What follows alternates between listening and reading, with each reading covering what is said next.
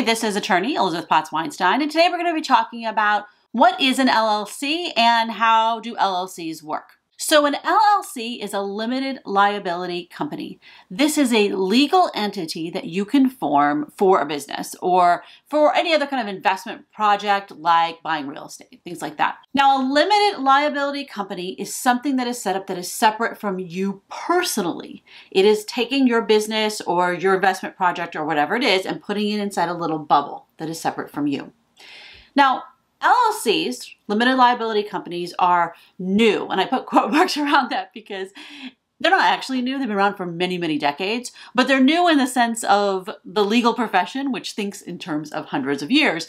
And they're also not something that's in every country. Limited liability companies are something that's in the United States. Most countries don't have something like that. They might have some other kind of limited business, and they usually have corporations, maybe always have corporations, that are kind of the old-fashioned way of setting up a legal entity for a business that's been around for hundreds of years. The reason we have LLCs is because corporations have a lot of formalities that are not appropriate for many situations. It makes sense to have a corporation if you have a big giant business and you're pitching venture capital and it's going to go public someday and you have, thousands of shareholders that own this business. That corporation is the right choice. But what about when you have a business that's just one or two or three people? Yes, you can still set up a corporation, but that's a whole lot of formalities that you're required to do that's fairly odd when you just have one or two or three people. So a lot of times people would just have a partnership, which is the default legal entity. It's not even really an entity, it's a structure when you have more than one person go into business together.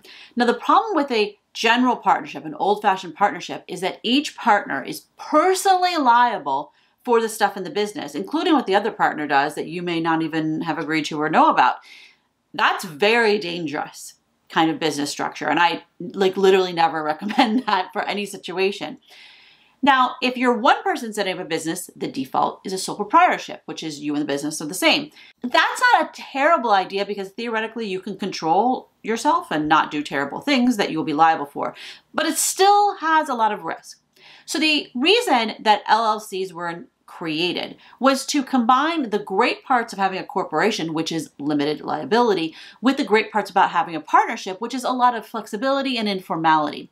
So they smashed that stuff together and made an LLC. So as I said, an LLC is like a corporation in that you as the owner have limited liability for what happens in the business. So if the business gets sued, if it has a lot of debt, it has to go bankrupt, it is separate from you, and they're not going to come and take your own money and take your house, etc. Unless they can pierce the corporate veil, and we're going to talk about that in a minute. Like a partnership, in that partnerships have a lot of flexibility in how you structure it. So let's say you start a business with two other people. You and one person are going to actually run the business. The third person is really just a passive investor. They're just giving the money, and they just want some rate of return. Well, it doesn't make sense for them to have control in the business and need to be running the business on a daily basis because they're just wanting to invest money. So with a partnership or a limited liability company, you can structure it such that the two people are going to manage the business on a daily basis, and then the other partner is just a passive investor, and they don't really have control over what happens on a regular basis. You're only going to go to them for big stuff, like you're going to sell the entire business, things like that. Now, you can have an LLC that just has one owner. This was something that years ago was a big debate because since an LLC is kind of like a partnership, people were like, well, you can't be partners with yourself. That makes no sense. But the law is settled on this. You can have an LLC with one owner. Now, you'll see some stuff out there that there are problems with having an LLC with one owner.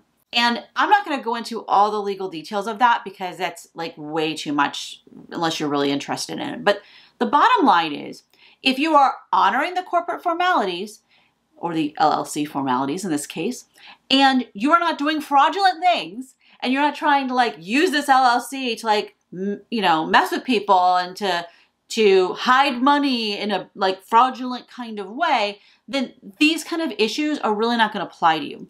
They apply to people who set up a whole bunch of different LLCs and are hiding money and moving things around, this kind of shell game as a way to defraud people and maybe not pay taxes, things like that. And when I say not pay taxes, I don't mean being strategic about lowering your taxes. I mean tax fraud, which is a very different thing.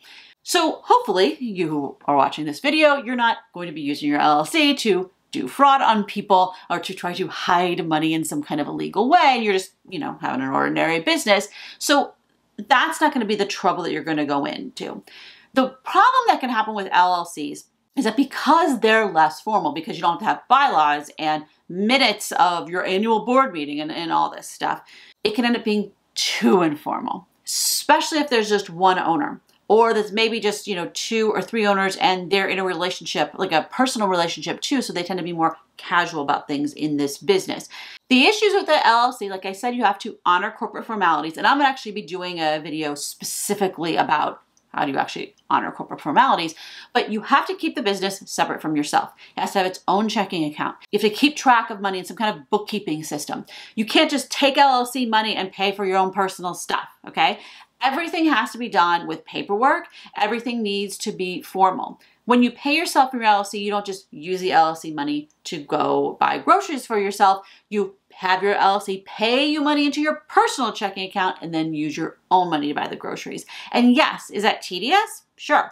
Is that extra paperwork? Sure. But the thing is, it's not that tedious. And if you don't do it, you might as well not even have formed this LLC, because it's going to be as if it doesn't exist, because it's your alter ego. You're just treating it as an extension of yourself. So you still have to honor those formalities. Even they're really tiny formalities, so it's really not going to be that hard to do. There's a tiny bit of tediousness, but it's not that much. Another wonderful benefit of an LLC is tax planning. So the default, if a one person forms an LLC, is that it's taxed as a sole proprietorship. If 2 or more people form an LLC, the default is that it's taxed as a partnership. That can be the right tax status, especially in the beginning, especially if you're taking a loss. But as time goes on and you're making more money in this business and it's paying out more profits, you're probably going to want to do some more sophisticated tax planning. And so because of this, you can have an LLC that is taxed as a corporation. It can be taxed as an S Corp if you're eligible for that, or taxed as a C Corp. That means you get the benefits of an LLC with having less paperwork to do, with the benefits of a corporation having more sophisticated tax planning, and as a way to potentially save money on taxes. Now, unlike a sole proprietorship or a partnership, to form an LLC, you actually have to form it with a state. So in the United States, LLCs are not formed on a national level or a federal level. They're formed at a state level. So you have to pick a state. Now, what state you should pick really depends on your exact situation. But if you're residing in the United States, most of the time it makes sense to pick the state where you reside, because you're going to have to file a bunch of stuff there anyway, and you don't want to file in another state and your state. Occasionally, if you have a business that is 100% virtual, it is possible, and no employees physically working there, etc. Sometimes you can have it formed in another state besides the one you live at. But if you end up having it be taxed as an S Corp and you pay yourself as an employee, you're going to have to register in your own state anyway. So for a lot of situations, this doesn't make a lot of sense. If you are outside the United States, if you reside outside the United States, then you can pick whichever state you want. If you have a state where you have physical connections, you have employees there, you have inventory, then I'd probably pick that state, because you're going to have to register there anyway. If you have it's all completely 100% virtual. Let's say you're selling ebooks, something that is 100% virtual. Then you can just pick whichever state makes sense. So people usually pick states that have low costs and that are easy to form things. So Nevada has been a classic one. A lot of people pick Wyoming. They've set up a lot of things there. And there's also been other states that have been getting into this game of setting up LLCs as a way, for the state to make money. So people have been setting up LLCs in New Mexico and Montana and in other states as well. The bottom line is, if you are starting a business and you want to protect yourself from the business, if the business gets sued or goes bankrupt or whatever, you don't want to personally be on the line. An LLC is a very good thing to consider as a great option for you. The one time that's most common where it doesn't make sense is if you're outside the United States, having an LLC may be difficult for you to deal with because they don't have LLCs in your own country. Or if you're doing business with people in a lot of different countries. In that case, it may make more sense to set up a corporation because you want something that everyone will understand, and it'll be easier for people in your own country, your accountant, etc., to handle the paperwork for that, versus if you have an LLC and they don't even know what you're talking about. The same kind of thing if you're doing business with people in other countries. They'll understand what a corporation is, but they may not get what an LLC is. Again, this is attorney Elizabeth Potts-Weinstein. If you have any questions about what we've talked about today, feel free to post them in the comments below, and I'll try to point you in the right direction. Thumbs up if you found this video helpful. Subscribe for more videos like this. And if you found this video especially helpful for you, you can always join the Discord or sign up for the Patreon. Information about that is in the description below. Thanks a lot for watching. Talk to you next time. Bye-bye.